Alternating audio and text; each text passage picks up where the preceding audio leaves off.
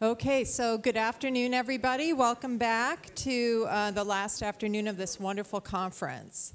My name is Margaret Beyer. I'm an associate professor of industrial organizational psychology here at Rice. That is psychology as applied to work, and so I've been really gratified to see such multidisciplinary work here at the conference. Congratulations, Moshe. It's been a great experience. I was also on the planning committee for this conference. It is my distinct pleasure to introduce John Seely Brown, or JSB, as I've been invited to call him. JSB is a true Renaissance thinker who is a scientist, a designer, and a strategist. His research examines organizational culture, strategy, and technology in human contexts. He is currently an advisor to the provost at the University of Southern California and a co-chairman of the Deloitte Center for the Edge. In a previous life, he was the chief scientist of Xerox Corporation and the director of its Palo Alto Research Center, or PARC, of which you may have heard, where he spent 2 decades. He helped transform PARC into a multidisciplinary research center, one that integrated design and the arts, social sciences, cultural anthropology, philosophy, and technology. He received his BA from Brown University and his PhD from the University of Michigan in computer and communication scientists. He is the author of over 100 articles, papers, chapters, and numerous books, including his latest, The New Culture of Learning, co-authored with Doug Thomas. He is a member and fellow of the American Academy of Arts and Sciences, the National Academy of Education, a fellow of the American Association for Artificial Intelligence, and a trustee of the MacArthur Foundation. So without further ado, I give you JSB. Thank you. Thank you. Good. Great.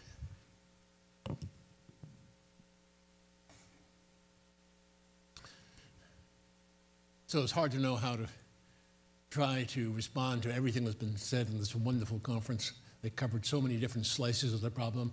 I'm going to maybe cross-cut the silos in a different type of way, and I hope that it just helps to weave things together, and then, John, your panel will, of course, stitch everything together. So the title of this, in the spirit of the core concept here of what most of you put together, is a kind of, how do we start thinking about a generative dance? A generative dance between us and our machines. Maybe new ways to learn, think, imagine. Maybe we actually need some new mindsets, and perhaps even new lenses in which to really understand what in hell is really going on. Our past context, everyone here well understands. And with you here, Joel, I hesitate to say anything, but I like to think about the 20th century as being basically a push economy, where the whole game in the corporate world was to take advantage of the incredible infrastructures that we had to look at how to build products where scalable efficiency was kind of the holy grail. In order to get scalable efficiency, what did you actually need to do? You need to be able to predict what people wanted, because they wanted to build huge quantities of them. That led to also building hierarchical organizations. Organizational teams became the essence of organizational theory in business schools, and we, of course, strove for minimal variance. Pretty interesting, maybe, maybe not. Then I'm going to claim the big shift happened. And the big shift is we moved from 2 or 3 centuries of basically major S-curves, where basically there were moments of major punctuation like electrification, of which then at the end of that S-curve we went for 40, 50, 60 years, the things were relatively stable. And we actually built institutional architectures. By the way, we built universities to live in this world of relative stability with brief moments, but very seldom moments of major disruption. And now it's easy to say, and the whole basis of this conference is, in some sense, it's easy to say, it's almost a throwaway line, that now we've gone exponential. The sigmoid curve may be out of keeping for the next 20 or 30, 40 years. A lot of my friends say, John, have you forgotten that Moore's law doesn't generalize? By the way, a bunch of people in here that build silicon chips, like I did. We now build 3D chips. We can do all kinds of new ways to build this. This game is going to continue at least for another 20 years. But actually, more realistically, what's really happening is we have now rapid, fast, punctuated, small punctuated evolutions. Almost every 18 months, something new is really happening that's kind of disruptive to some of us. And in fact, if there's one thing that's pretty clear, is yesterday's best practices are rapidly becoming outmoded. And I like to think about the fact that many of our institutional architectures, and even, speaking epistemologically, perhaps our ways of knowing, are also becoming outdated. And I'm really struck by this one quote from Kevin in his recent book, The Inevitable. The cycle of obsolescence is accelerating. The average lifespan of a phone app is a mere 30 days. You won't have time to master anything before it's displaced. Yeah, and you want to call that progress? It's disruptive, but it sure makes a lot of our lives kind of crazy. I think, though, that stepping back from that a moment, let's look at this thing a little bit more from a global perspective. I want to now look at this big shift through three lenses. An operational lens, an epistemological lens, having to do with how do we come to know, and an ontological lens. What does it mean to be in this world that we're talking about the last 2 days?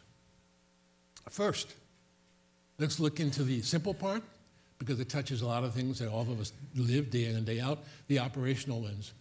I'm fond of saying, when I grew up, which is a long time ago, well, some people don't think I have yet grown up, but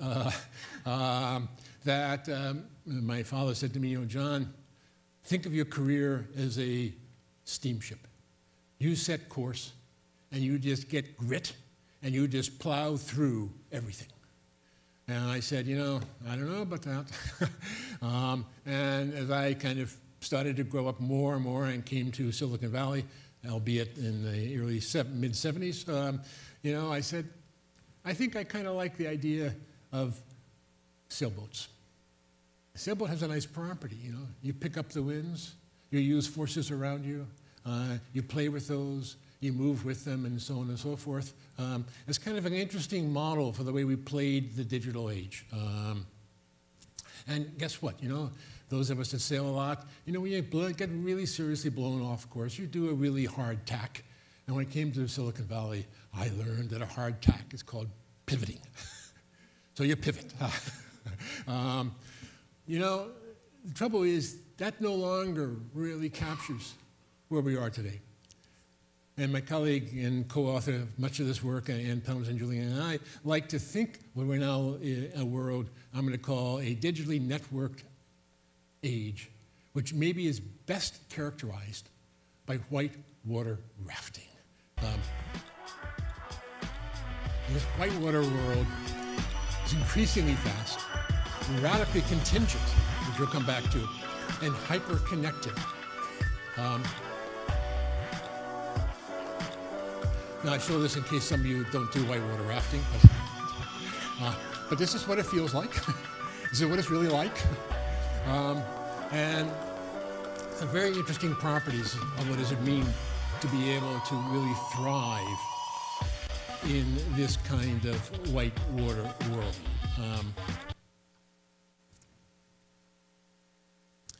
The catch here is in this whitewater world, let me just see what happened.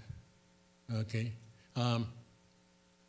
We're in an era in which kind of deepening individual expertise within a particular silo may no longer hack it.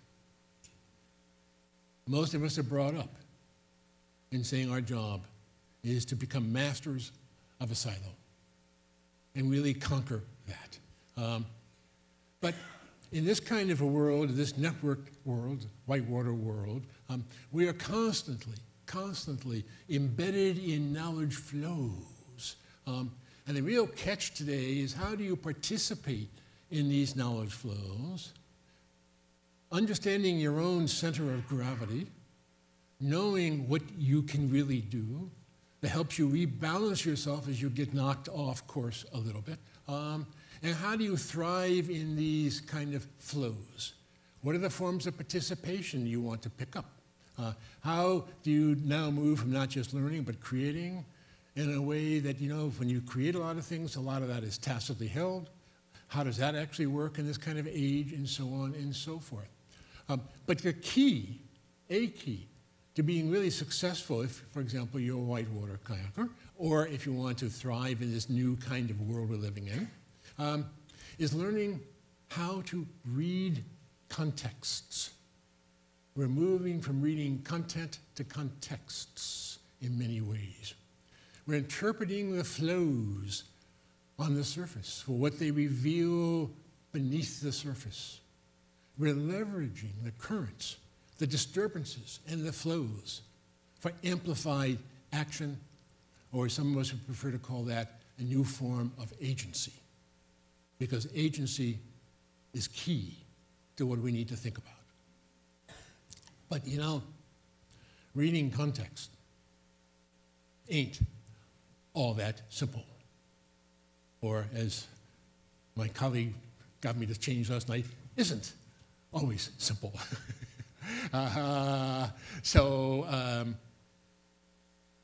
This really hit me. I happened to be over in London the day before the Brexit vote, giving a talk with Deep Learning, by the way, company, with Al Gore, for Al Gore's group. And everyone sitting around his table, brilliant analysts, swore up and down that the Brexit vote would fail. 2 days later, when I was again there, every one of those experts was explaining, of course, it went through. And I said, you guys, did you realize what you were saying a day or two ago? You know, no. I said, I reminded them, it was on tape. But it's interesting to me that virtually all our really super fancy machine learning, that's why I was there, and big data analytics tools and so on and so forth, we basically got that wrong. In fact, I'm going to come back to that, because it was this event here that when I came back to the United States, you know, I thought to myself, I wonder if Hillary and her team are using the same type of data analytics that we were using over there to predict it was obviously would never fail, that they would stay. But we'll talk about that more in a moment. But I think the catch here in reading context is that data analytics doesn't do everything. Data analytics, closely coupled to information visualization, turns on knowing what questions to ask. It is how do you play with the data, in the data, to begin to understand what are the key questions. Said differently, very much in sympathy with several of the talks today and yesterday, data ain't information, not beliefs, and it's not values. And all four of these dimensions get folded together. And I think we heard, you know, Diana giving a very interesting talk around this notion. Speaking much more personally, in my own experience, having stepped down from Park in 2000, I'm going to come back to that in a different way in a moment, but from 2000 to 2015, this was the things I was faced for, throwing overboard almost everything I learned as a computer scientist, now having to really understand understanding cloud computing, having been one of the groups that actually built client-server architectures. How do we move from GPUs? How do we move to no SQLs? How do we take mobile first, seriously? All these things. Last one was very, very tricky. So that's kind of the 15 years I experienced, and I kind of went through that. I said, this is really kind of curious world. I mean, how do I really pick up this stuff? How do I work in this world? How do I stay stable? And then the last year, which more or less captures, I think, what many of us in this room have experienced. In the last year, I've had to try to figure out how the hell this tensor product unit that Google has built actually works. How do these deep learning machines really work? How does blockchain completely transform the world economic scene in fintech? How do these distributed drones we heard about yesterday actually work? I mean, that's pure magic in a way. And by the way, we didn't even get to talking about mixed reality. We talked about virtual reality, but not mixed reality. How does AR and VR come together? Those are just the things that I've just had to face with in the last 12 months. And after seeing all that, then wow, the game changed yet again. The week before the famous match of Go, AlphaGo, I got a call from not John Markoff, but another group, and he said, John, would you comment on what's going on? What do you think? And they said, AlphaGo has completely smashed the champion in Switzerland. And I said, give me a break. Switzerland? They only have 5 Go players. I'm not going to take that seriously. Well, yet again, I was dead wrong. I could not believe what happened here. I'm going to claim the way this game played out, 5 games, this really was, in my book, a game changer. I never thought I would see something like that happen. Given that, but perhaps given this kind of relentless pace of change and disruptions, one has to ask, is incremental learning, will it suffice any longer? Because we're all damn good at incremental learning. Maybe something else is now being called for. And in fact, one aspect of the big shift is how do we move not only from scalable efficiency to truly scalable learning. And this is as much a challenge for people in designing the workplaces of the future, because if every game is changing with a half-life of 5 years for most skill bases, that means almost all our learning is going to happen in workspaces in one form or another. How do we structure those so that those are actually looking at how to kind of create new knowledge for me as I create new knowledge for the institutions? But it also is going to look at, I think, a much more challenging problem, which organizational theorists don't think much about, and that is, what's the amount of unlearning that has to happen? How do you become a newbie? How do you thrive in being a newbie inside institutional architectures? Because that's what we basically are. And most of the things I just showed you for the last year of my life, I became a hardcore newbie and had to figure out what the hell was going on. So I'm going to take a look at a couple of examples. One of my heroes is Jack Henry. And one of his famous mantras is, John, you got to understand, you got to get more CEOs to understand, you got to get out of your comfort zone, because it's so easy to be comfortable in your silos.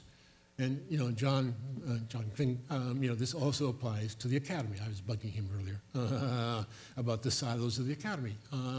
We're used to functioning very well inside the silos. How do you get out of the comfort zone? And lo and behold, what really struck me, this is how I actually met Jack. Jack was a very he still is, but a successful hedge fund trader, but has done some things that actually affect all of us here in nothing having to do with hedge funds.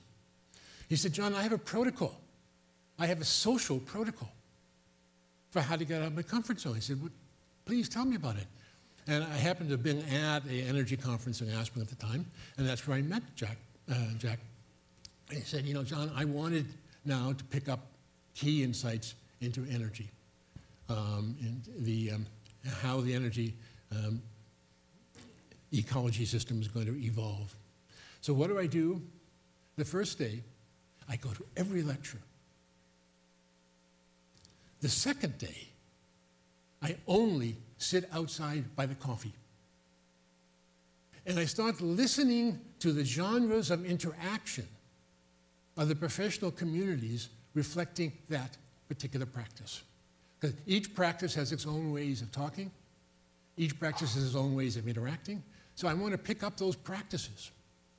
And then the third day, I'm going to try to join those practices to see if I can ask really interesting questions, what I picked up the first day, relative to their genres of interaction. And that's what he does, year after year after year.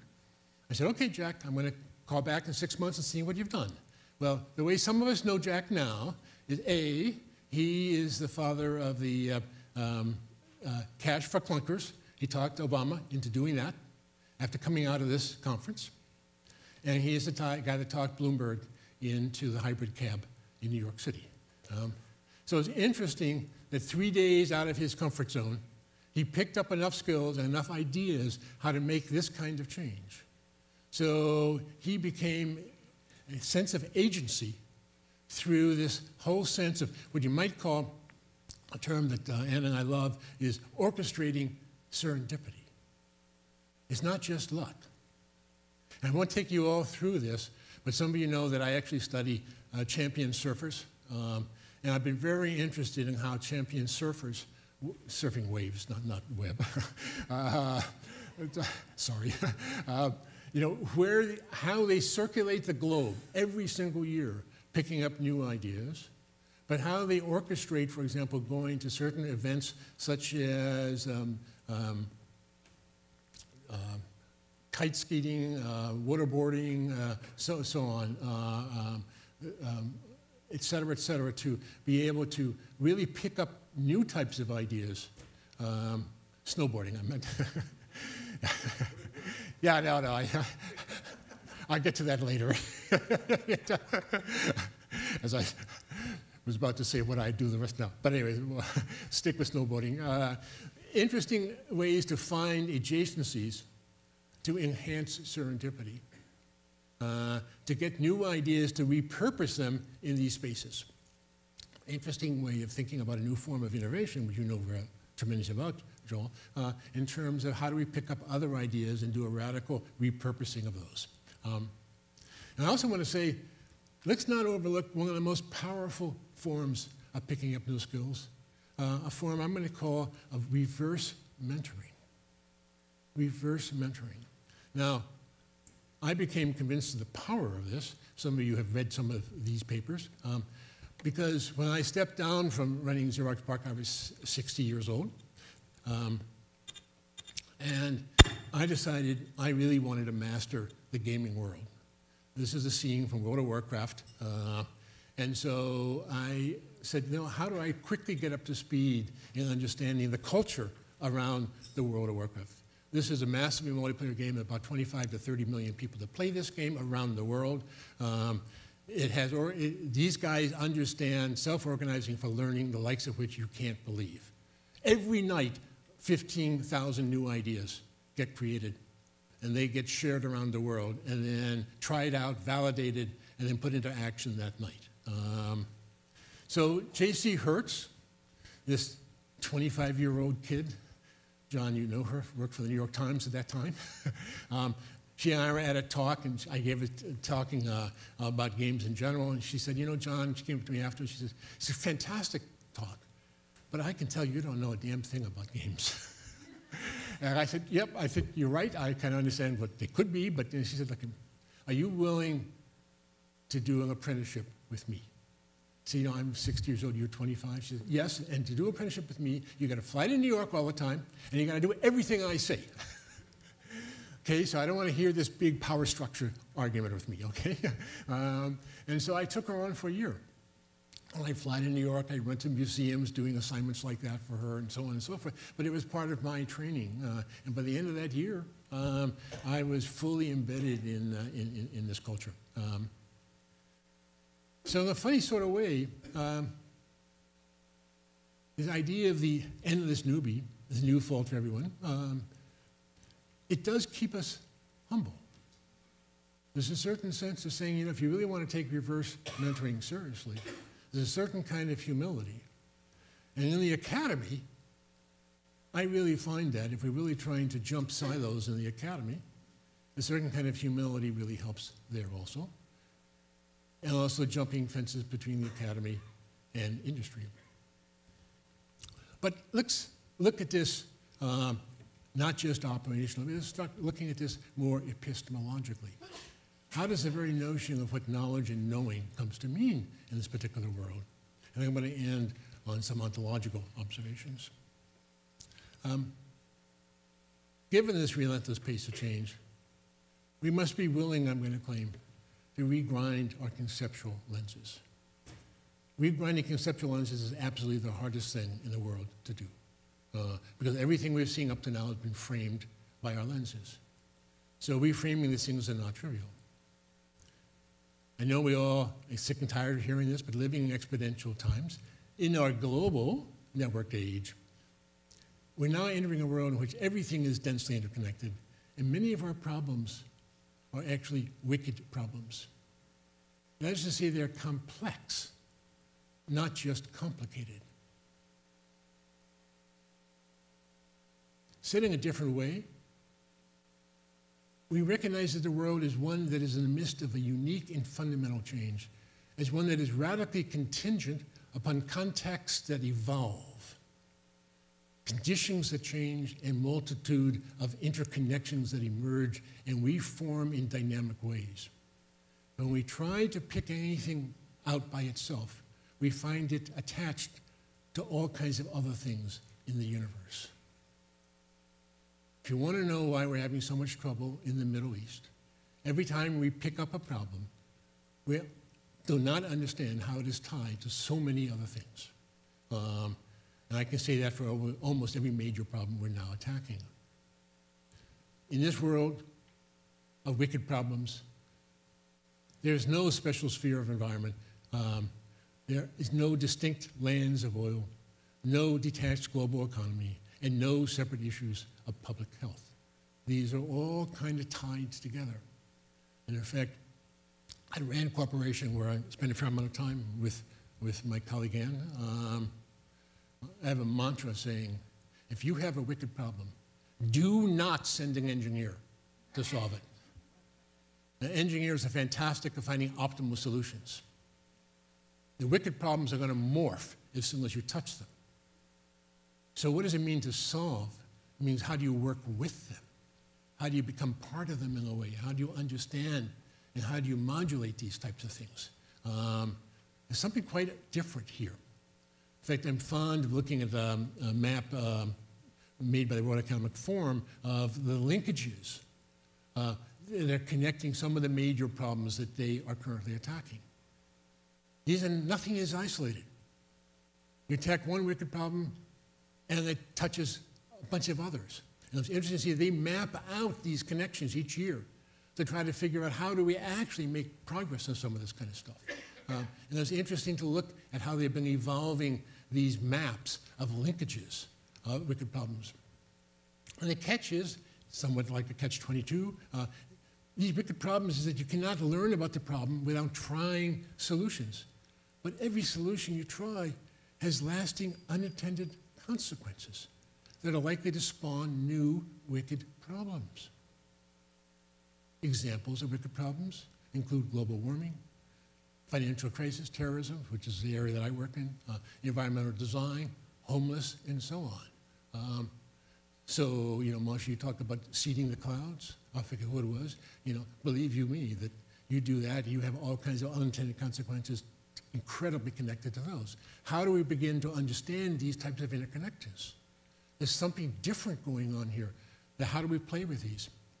In fact, stepping back from that, I say we need new ways to move from mechanistic thinking to understand context and problems that evolve, sets of exchanges with complex feedback loops. Think dynamic attractors, network affordances, and contextual propensities. These are the new things we need to think about as we start to attack these types of problems. From Karl Popper's terminology, we got to start thinking clouds, not clocks. One of the problems we have as a culture is we take clouds and pretend they're clocks. To understand a clock, what do? You can take it apart. You can completely understand it. You can put it back together again. A cloud is a dynamic system. It cannot be taken apart. A cloud you can only study as a whole. Now, yes, we have some tools for studying these complex wholes, but that's kind of the basic approach. In terms of Josh Cooper Ramo, that maybe now perhaps this whitewater world may require a new sense, a seventh sense. This is his most recent book. A seventh sense that says, you know, now we know the senses we have for local topology. What is the sense we develop for a new kind of network topology that touches things we can't see in all kinds of interesting ways? Maybe this is part of the new mindset that we may need to understand many of the problems we had even been talking about today. The seventh sense is the ability to look at any object and see the way in which it is changed by connection, whether you are commanding an army, running a Fortune 500 company, planning a great work of art, or in fact, simply thinking about your child's education. That today is a wicked problem. And I want to argue what we really have, maybe, for many of the things we've been talking about, we have a crisis of imagination, an inability to see the way in which something or everything is changed by hyperconnectivity. Now, from my point of view, I talked about the Brexit experience, and that got me to come back to the United States, and I started looking at some data, and I realized, you know these tweets that were going out around Brexit? If you actually deconstruct where those tweets come from, over 1/3 of those tweets came from 1% of the sites. Said differently, those were machine generated. Those were chatbots that had been programmed up to act as a way to persuade a set of people how to think or how to distribute false information. Came back to here, and we said, you know, I begin to wonder, because some of us are connected with Hillary's campaign, often at arm's length, are we actually understanding what's going on in terms of the tweet farms, the chat boxes, the things that now are unleashing armies of tweet bots whose sole purpose is to confuse us so much that we no longer know that there's any notion of truth anymore. And then, of course, how does the media figure out what's trending? And let me tell you, I know several of the people in the Trump camp that know how to get things to trend very fast. From that, the media picks it up. And so we start to have an interesting feedback system. This is a different world that we're now playing in. And I think that is hard, you know, and I'm going to claim privately that I do not think that the Hillary team began to understand how this radical war of disinformation in social media, driven by robots, softbots, chatbots, could do machine learning on figuring out what things were catching and blow it out again by reversing it, and so on and so forth. This is a new game. So this is kind of what this complexity world is about, but it's also maybe more important to talk about what is the crisis of imagination to even be able to conceive of this. That her team honestly did not. And until I came back from Brexit, I never dreamed of this kind of thing myself. But this kind of crisis of imagination. And so what is our imagination? Well, we tend to think of maybe imagination is this artsy, fancy thing over here on at the edge of free imagination. But no, imagination actually plays out across the entire cognitive spectrum in some very interesting, powerful ways. Our imagination helps close the gap between what is novel and what is known. It finds connections between things that are not obvious. It plays with boundaries. It lets thoughts and partial thoughts jump fences, which, by the way, our conscious mind is not that good at. It engages in sense breaking, not just sense making. If you ever wondered how Sherlock Holmes really worked. And basically, the main reason that I threw it up here, and why we got into this in the first place, is the imagination may be the fundamental tool that helps us break the tyranny of the present. How do you kind of break free of where we are? Because if we think about how to improve something, is an incremental move from where we are. It's something else to be able to look out 20 years, really construct a fairly robust future vision of what that could be, and then do a reverse engineering on what might it take in terms of public policy programs, et cetera, to get there. Said slightly differently, it's not just an add-on. It's not just relevant for the domains of the arts and music. I think, and we think, it is fundamental to this networked age that we're talking about. In fact, to cultivate the imagination, I want to think about this in terms of a blended ontology. A blended ontology that actually works with Homo sapien, Homo faber, in terms of how I make things, and Homo ludens, how do I play with things? And please recognize that our cultures in general, evolve through Homo ludens. Homo ludens is a social activity where basically we construct rules, we play with those, and create norms, and so on and so forth. There's some very beautiful work that says culture emerges more from Homo ludens than Homo sapien. It's something we need to think more seriously about as we look at how we combine these three things. But I think this becomes especially interesting in the core of this conference. What might be the real moonshot of our time?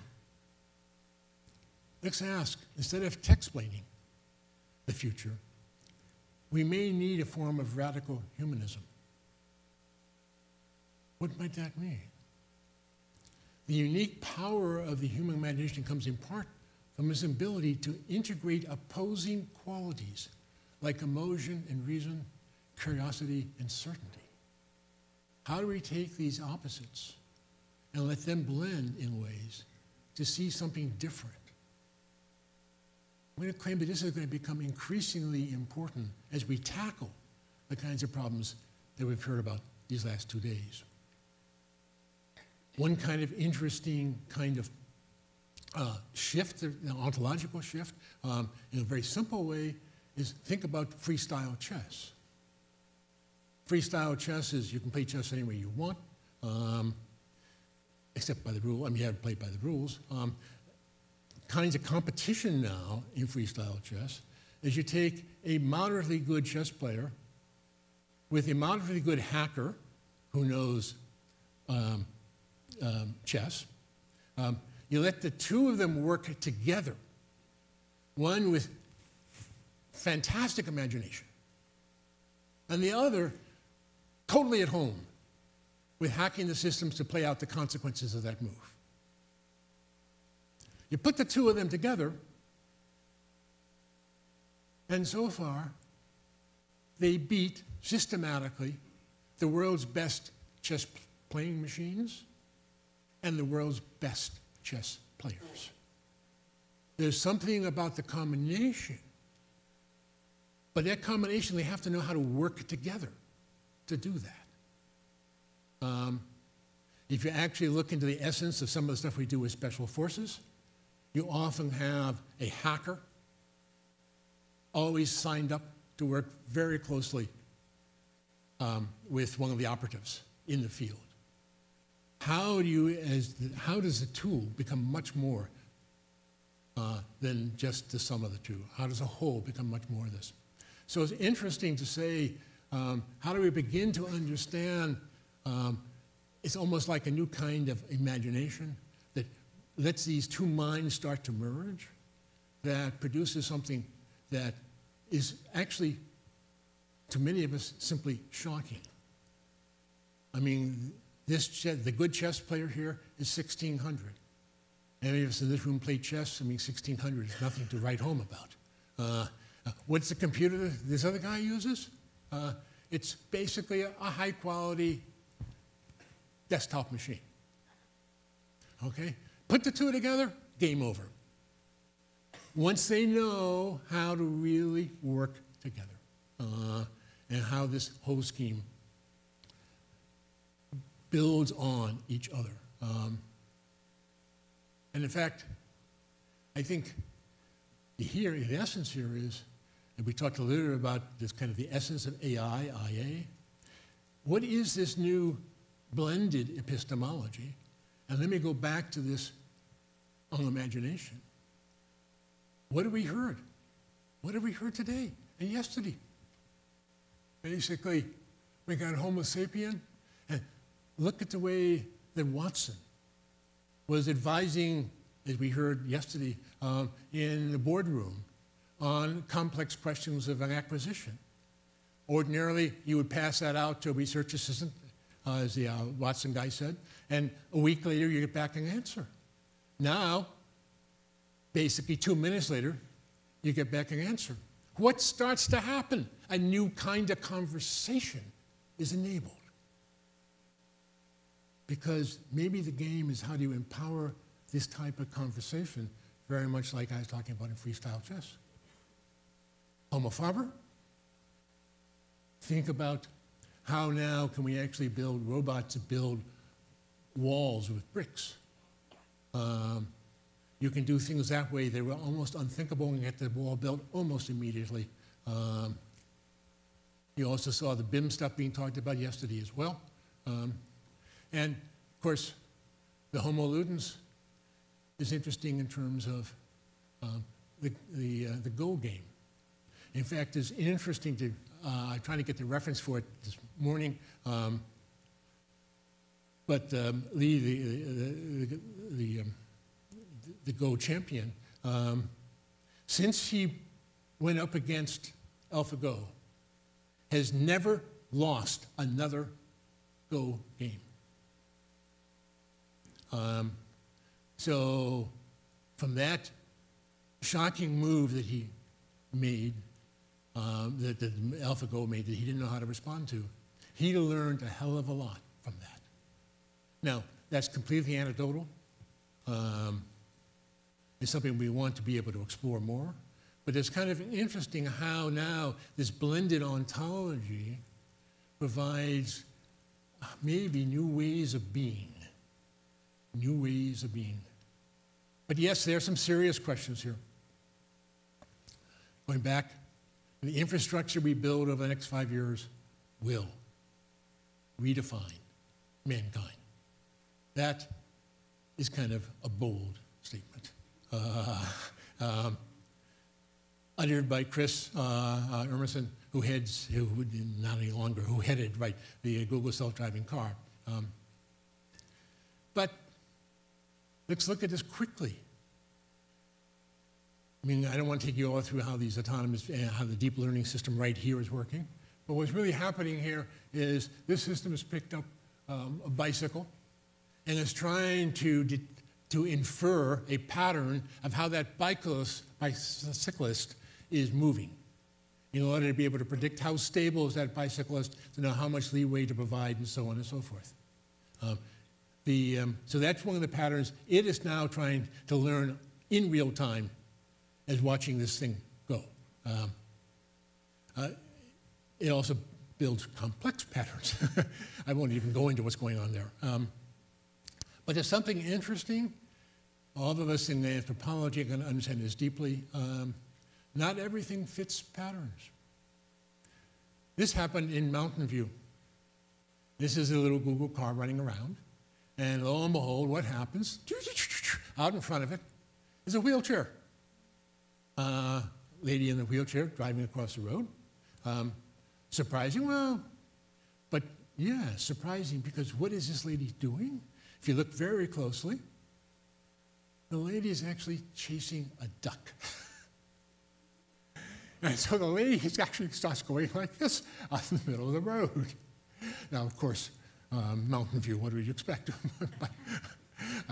But, you know, it's an interesting example of how a deeply unexpected event, you know, something that's, you know, in a radically contingent world, the only thing to expect is the unexpected.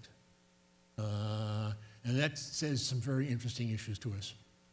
So how do we handle these types of problems? I won't bore you with kind of this, but there's a lot of us interested in how do you know if algorithms are biased in some way or another. It's very interesting, you know, people keep talking about have we programmed up these machines to be biased. The curious thing in deep learning systems, we don't program them. We curate them.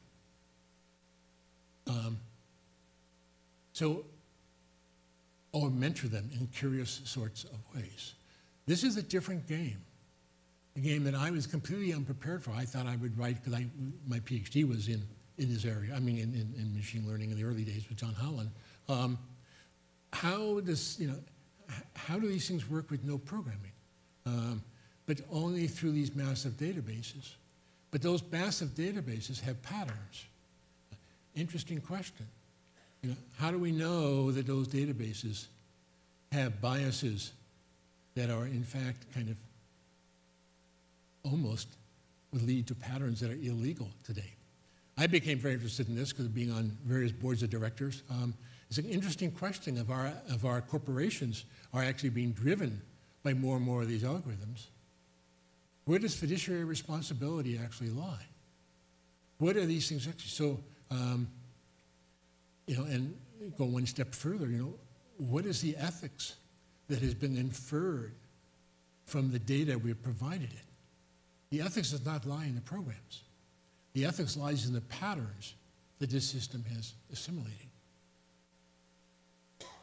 Led to a wonderful cartoon in the New Yorker. Here, somebody trying to figure out, what is the ethical basis of this Google machine? What are the biases of this Google machine? And you think about it, you know, I'm on the Amazon board. I have to, you know, oversee the fiduciary responsibility of all the machine learning algorithms that run that company. How do you begin to understand what those things really are doing? Does anybody understand what these things are really doing?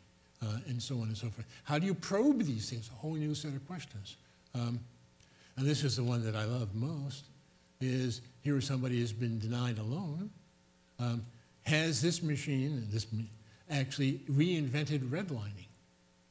It looked at a whole bunch of data, and there's nothing in the program that says it's redlining, but it picked up this pattern, which is equivalent to if it had been programmed to be redlined. So the catch now, coming back to the essence of closing down my point here, is biases may not just lie in the algorithms, which everybody talks about, but rather in the social awarenesses of how data is collected and curated. Interesting challenge we have. Maybe there is a blind spot in AI. It's been recently reported by Kate Crawford in Nature. A social systems analysis is needed that draws on philosophy, law, sociology, anthropology, blah, blah, blah, especially with respect to the curation of data used to train these deep learning systems.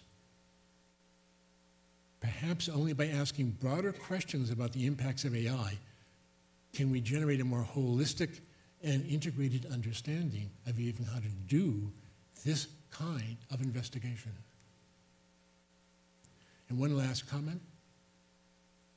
Many of the new infrastructural innovations exhibit a kind of asymmetry, an asymmetry of power, an asymmetry between those of us that develop the technology, that create the protocols and the gateways, and everyone else's futures that will be shaped by it. which is some of the things that were being discussed earlier. New capabilities, new conflicts, new challenges, and new opportunities. But how do we begin to understand these things? Because they're not even embedded in the algorithms themselves or the institution, or in this particular case, they may very well be embedded in the way that the institutions themselves do function. And now you begin to see the things that are happening with Google in Europe and a whole bunch of other things. So there's very interesting issues about this new digital network world. So let me kind of wind down by saying, like, you know, we really do have something very special going on that is truly disrupting us.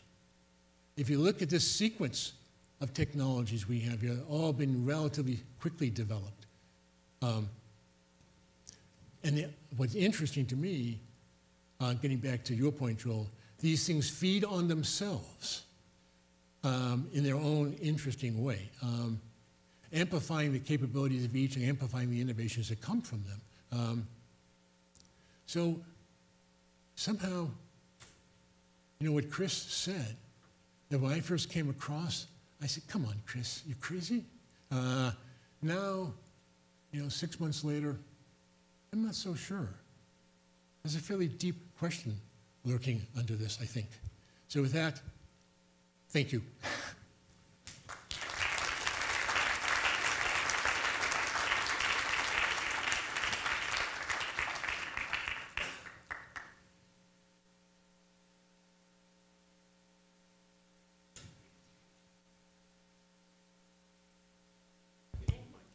I'll throw it to you. No. First, let me say this was an absolutely brilliant talk that I desperately love. Oh, thank you. And I say that as a humanist, which says a great deal about your clarity and understanding. I would like to say first that I saw an absolutely beautiful film that some of you may have seen a couple of days ago entitled Arrival. And it seems to me that it is an awfully good rendering of your talk. And I say that because it is about some aliens who drop down on the planet in 7 places in a weird form, and everybody's wondering what they're doing there. And some colonel from the government arrives to get a linguist at a university to help try to understand their language. While she's on the helicopter to go there, there's another man there. And he looks at her and he says, someone once said that nothing in the world begins without language. And that was such a beautiful thing. And it turns out that it's from her book. A moment later, however, he offers another possibility. He says, of course, in my mind, nothing in the world begins without science. And what happens in the film, I think, as these two work together, and there's a moment where she will say, I sometimes think nothing happened except what happened between Ian and me. Mm-hmm.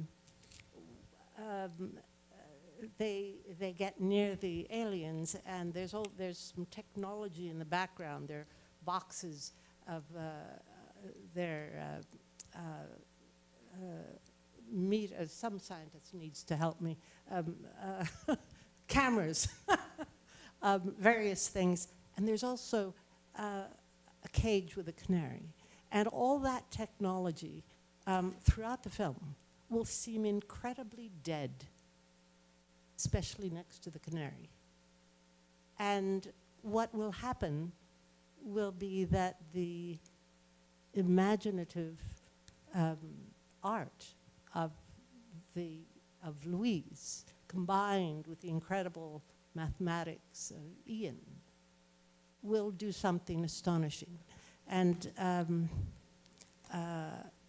I bring this up because I love the way your lecture ends with the imagination.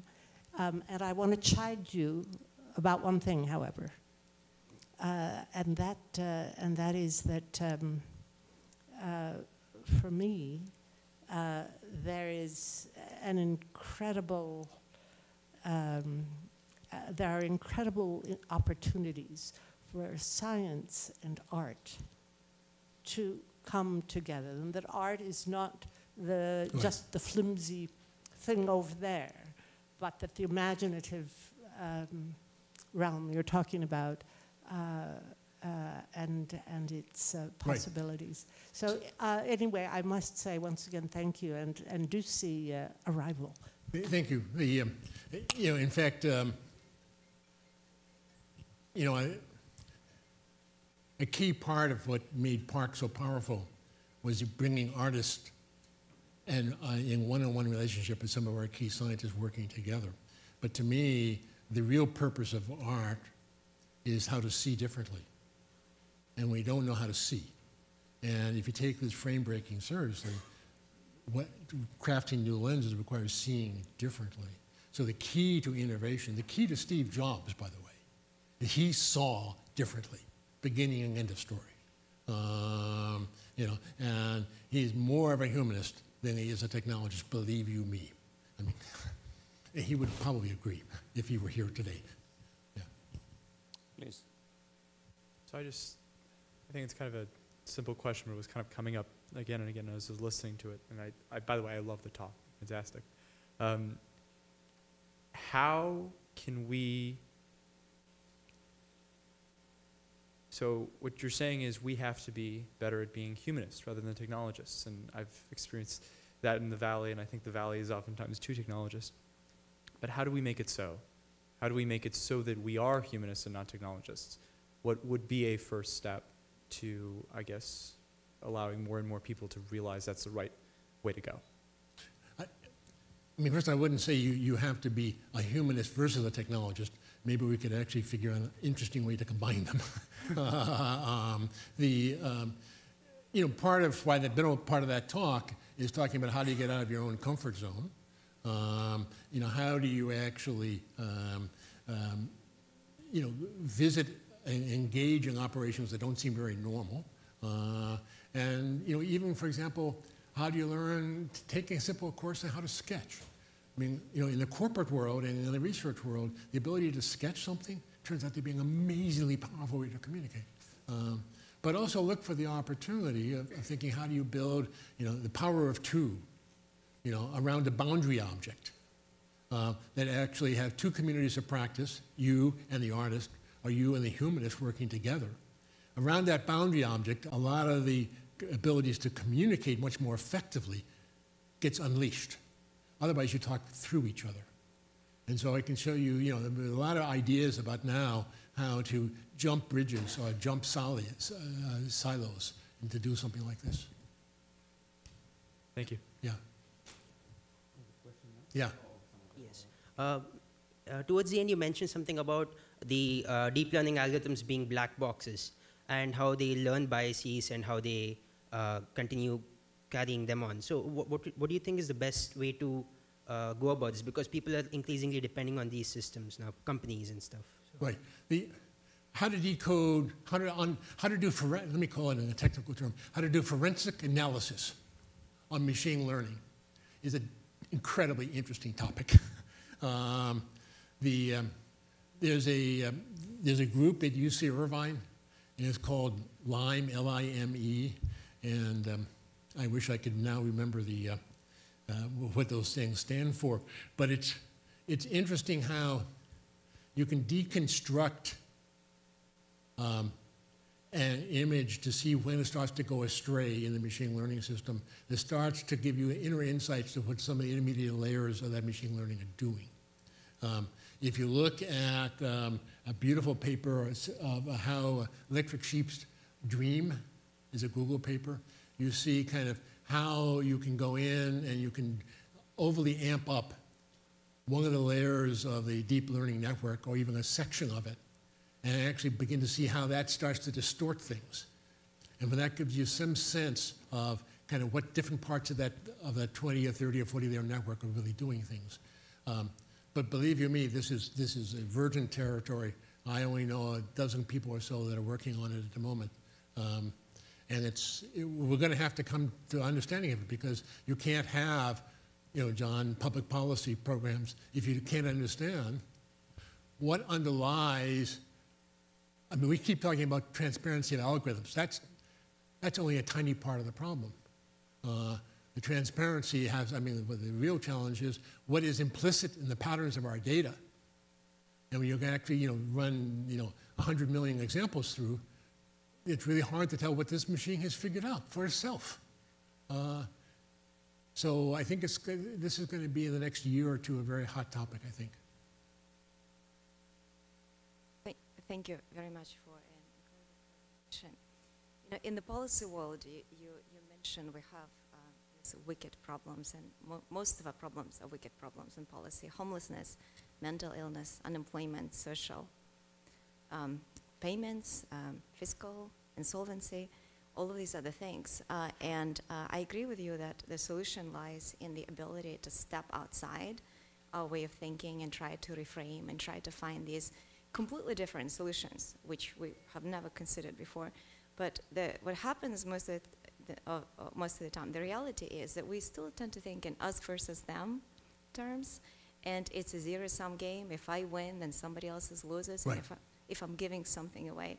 So we are doing, so in your practice, in your experience, what have you seen as successful ways to overcome this? And in addition to this is kind of how we humans operate, and we're doing oftentimes a horrible job at being humans. So we want to be more humans than technologists, but we have not perfected that, at least in the policy sphere, at least most of the time. Can you comment on that? Well, as you obviously know, homelessness is a serious problem because there's been almost no progress made solving it.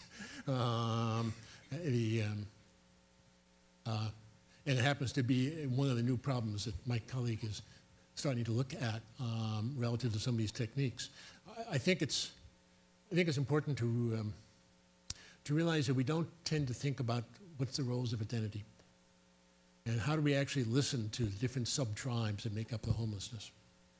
And so it's too easy to go in there with our sense of identity and try to understand them. And that's exactly the mistake we're making in terrorism or in trying to understand ISIS, et cetera, et cetera. Pardon me? Yeah. We're going in with a toolkit that biases the way we think the solution should go. Yeah, as opposed to ways to amplify our ability to hear something we're not prepared to hear. And that's kind of the catch. This is the crisis of imagination. How do we hear something we're not prepared to hear already? And how do we make sense out of it? We're closing the gap between what's being said and, and what do we hear? And this is this whole key notion in one of my slides, on one of our slides, is how do we break sense before we make sense? How do you, instead of trying to force fit this thing into a frame we already know, how do you back up and say, no, maybe there are weak signals here that we haven't put together in a right sort of way, that we now ought to go back and rethink this game, or re-listen to this game, yeah. Right, right.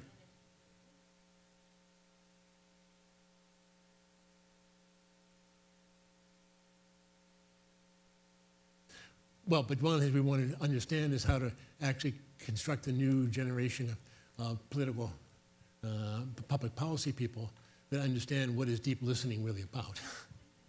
Yeah, I know. I'm going to ask a question that I don't actually believe in, but it's because I've been stuck in this situation and curious how you would respond instead. When I was, several years ago, was the first time this happened to me, where I was spending some time at Google and I was hanging out with the brain team, and I was told, what's your problem? We've gotten to a point where we'll just never understand the complexity of our models anymore, and that's just the way it is. Why are you even trying to poke into them? And I found this, coming out of sort of a generative Bayesian standpoint, kind of really frustrating or whatnot. But it's not that I believe that comment, but it does indicate something about the culture that's largely evolved around deep learning in particular. And so is it up to policy to basically say, no, you have to have interpretability if you're going to use these things downstream? Or where does the influence come that pushes back against that kind of, I'll just build an arbitrarily complex thing and I'm not really that concerned? Have you ever heard about adolescence? That's Google.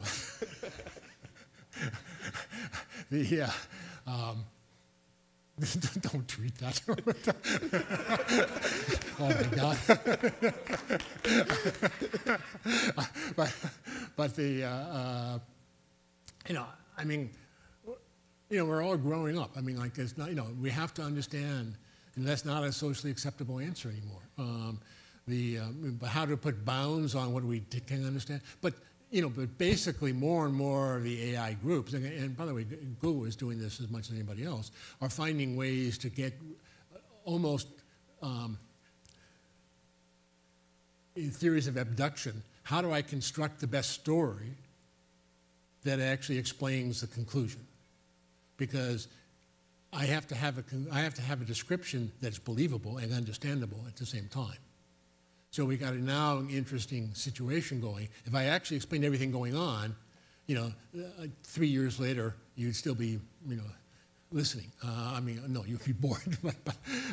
So I mean, I think we have a challenge of abduction as a new form of inference that we have to look at too. And the people looking at the forensic analysis are thinking about that.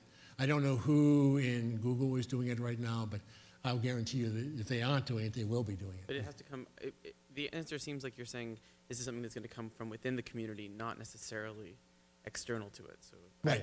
Okay. Yeah. Yes. I'm wondering if whether what you're suggesting as something new that we need is in fact something that's very old. We seem to be living in a time where we're more and more focusing on STEM education. Colleges are focusing on that, and everybody's getting an MBA, and the key word for universities is entrepreneurial, and now it's working its way down until relatively recently in academic history. There was another approach, partly because there was less information to deal with, but there was broad education. You can call it a liberal arts education. They didn't call it anything if you went back far enough. It was just called education, and it included a wide range of subjects that now that people get to choose what they're going to study in school as a result of changes made in the 60s, people don't necessarily get anymore. I'm just wondering if you have any thoughts about education at any level. Yeah, no, I mean, of course, it's a hugely important topic. And by the way, STEAM does not answer the question either by adding art in the middle of STEM. I think we have really hurt ourselves by pushing out music, art, dance, kinetic things as well. So I mean, I think that, to me, the ability to see differently is a key to almost everything. And I get that as much from the arts as anything else.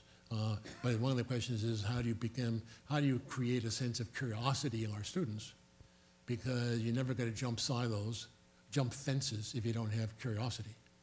So I mean, I think that's a real issue, and I think we have become so focused on a ridiculously narrow part of education that I think we're definitely hurting ourselves. I'm connected with a very bizarre polytech school in engineering, but the first year, all students take 1 semester of life drawing, 1 semester of sculpture. I don't mean with computers, I mean with clay, and 1 semester of sound sculpture. Because if you can sculpture sound, that creates emotion, It turns out to be a lot of things to learn there. And it's so surprising to me to see a new kind of program coming along that just talks to students who want to go into the technical fields but are not really used to this kind of training. And you know, it didn't do all that well in some of the classical forms. So, I mean, I think we got to really blow open this game.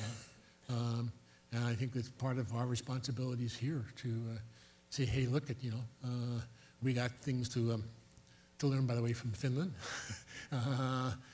But we also have, you know, we got to be a hell of a lot more experimental. But I mean, curiosity is the game, and learning how to see differently is the game. And if you can do that, we have infinite set of resources that are accessible.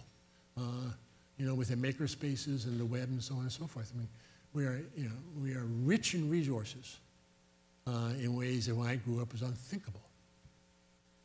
Last question? Yeah. Hi, okay, thanks. You want to know about macroeconomics? We'll take that one later, because I want to come with another suggestion and get your thoughts on it. So how about we define innovation as the introduction of a new narrative, and that we see technology as the enabler of the narrative, and we see the business model as the sustainer, basically, because the argument for this is that you know, innovation introduces a new way of relating, and we understand relation by narrative. And I think, you know, that will kind of put the story at the middle rather than the technology. No, I love it. You know, I would combine the narrative with the ability to sketch. I mean, because, you know, so, but yes, I mean, that's the right kind of spirit. Yeah, so this would lead to then that maybe with the STEAM and so on, one should include comparative literature. Absolutely. Yeah. Okay. Yeah, I wouldn't stop there either, by the way. But okay, thank you very much.